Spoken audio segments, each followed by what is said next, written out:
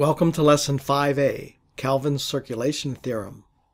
This will be the first lesson in a series on vorticity dynamics. First we'll define circulation and then Stokes' theorem applied to circulation. Then we'll discuss Kelvin+circulation theorem, which applies to a material contour, and its physical significance. First, let's define circulation, which we give the symbol capital gamma. In tensor notation, it's a contour integral of ui dsi, or in vector notation, integral of u dotted with ds, since this is a dot product, where C is some kind of a closed contour, which is why we put this little circle on the integral. We'll let A be the area inside that contour. At some point along the contour, we have the velocity vector u, and then vector ds is tangent to the contour at that point. So you march around this contour and integrate u dot ds. This is what we're calling the circulation.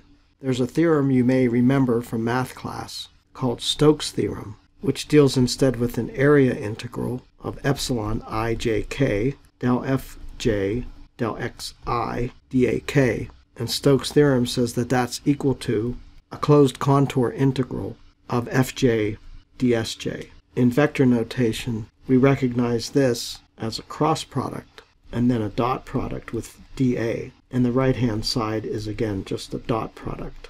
This is Stokes' theorem.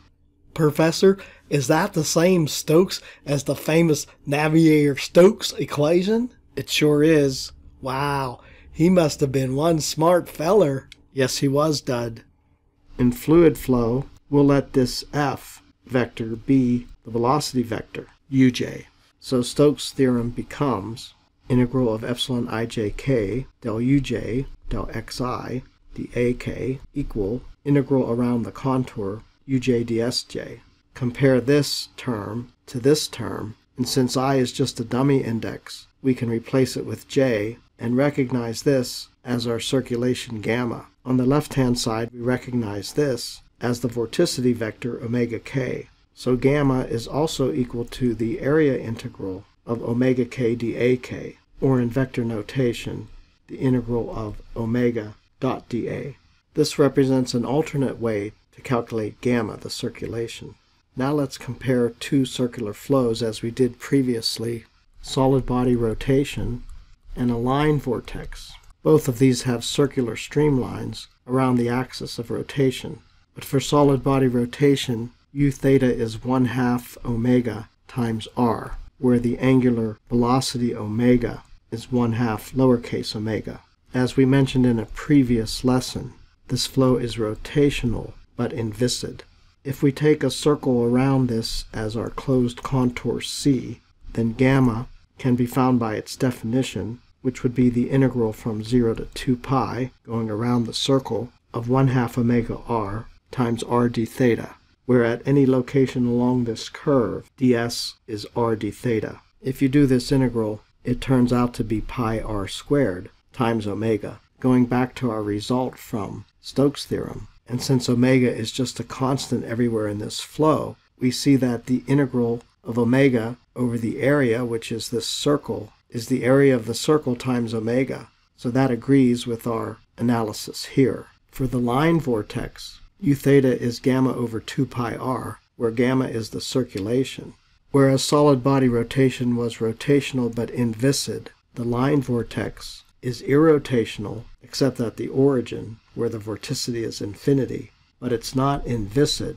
Viscous stresses are not zero.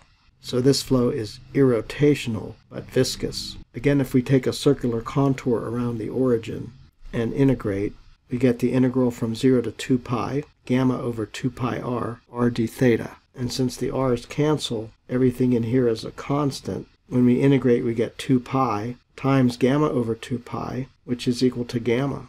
This result turns out to be true for any C that includes the origin, but for any C outside the origin, the circulation is 0. So the only thing that matters for the line vortex is whether the origin is included inside the contour or not. Now let's define Kelvin+circulation theorem.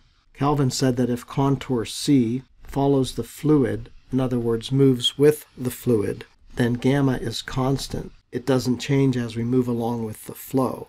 Well, if contour C follows the fluid, then C is a material contour, and we can use the notation capital D. If gamma is a constant following the fluid, then d gamma dt must equal 0, where capital D is the material derivative. So this is Kelvin's circulation theorem in mathematical form, and we finish the theorem by saying that this applies only to an inviscid barotropic flow. This is Kelvin's circulation theorem.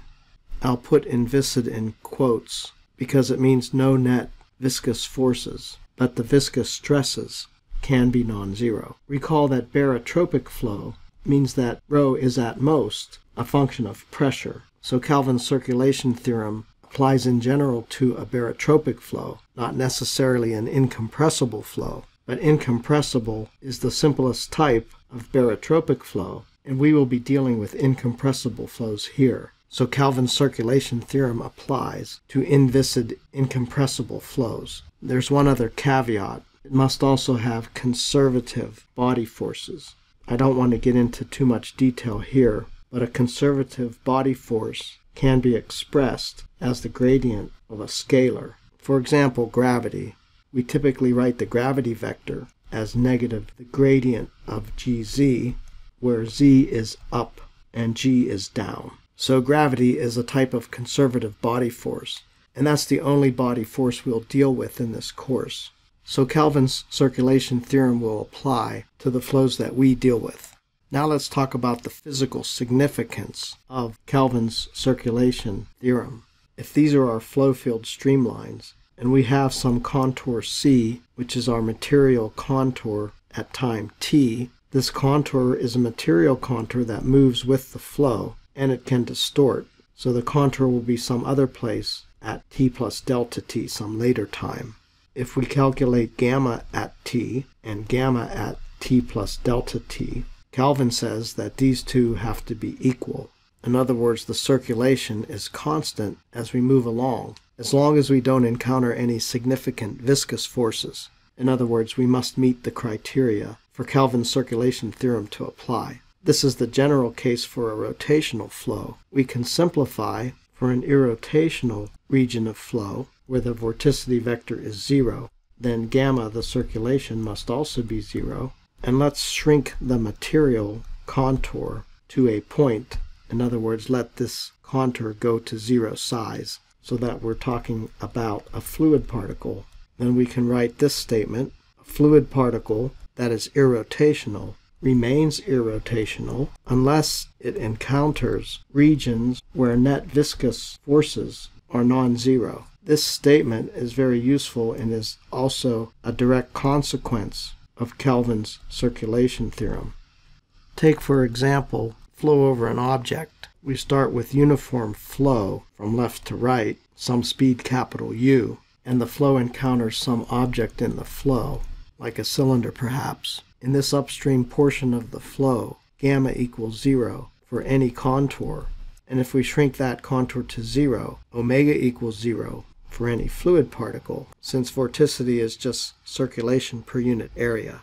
From our study of fluid mechanics, we know that there's a viscous region in the boundary layer, and then in a flow that separates like this, we have a viscous wake as well. But everywhere else, the flow is approximately irrotational. If we draw some streamlines, there's one that hits the stagnation point, but a streamline above it must go around the object and perhaps merge into this viscous wake, which I should have drawn growing. Consider another streamline very close to the center line that goes into the boundary layer. A fluid particle here starts out irrotational or 0 vorticity, and it must stay irrotational as it moves along unless it encounters viscous forces. So it's irrotational everywhere until it gets inside the boundary layer, and now it becomes rotational because of the viscous forces. The particle out here is also irrotational as it moves along and becomes rotational when it gets into the viscous wake. A subtle point here is that this particle can distort as it moves along. In other words, the particle distorts due to viscous stresses, but remains irrotational if no net viscous force is encountered. This is a subtle point not often understood, but a fluid particle can encounter viscous stresses and distort, yet remain irrotational because there's no net viscous force. And Kelvin tells us that this particle will remain irrotational until it hits some kind of viscous region where there are net viscous forces on the particle. Then it becomes rotational, and Kelvin's circulation theorem does not apply. This concept will become important when we study boundary layer flows later on. Thank you for watching this video. Please subscribe to my YouTube channel for more videos. 1, 2, 3.